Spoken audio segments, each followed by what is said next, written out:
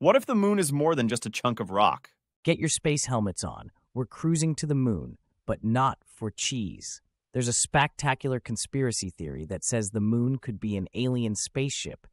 That's right, not a natural piece of space rock, but a giant cosmic cruiser parked in orbit around Earth. Why do some stargazers think this? They say the moon rings like a bell when something crashes into it, which could mean it's hollow inside. And who would hollow out a moon? Aliens, of course. They might be using it as a space station to keep an eye on Earth. Now, don't get your telescopes tangled up just yet.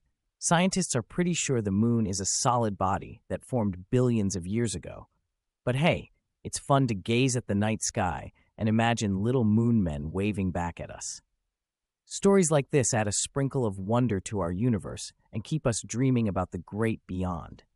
Keep staring at the stars and always be ready for a surprise in space. Oh, and don't forget to follow for more out-of-this-world stories.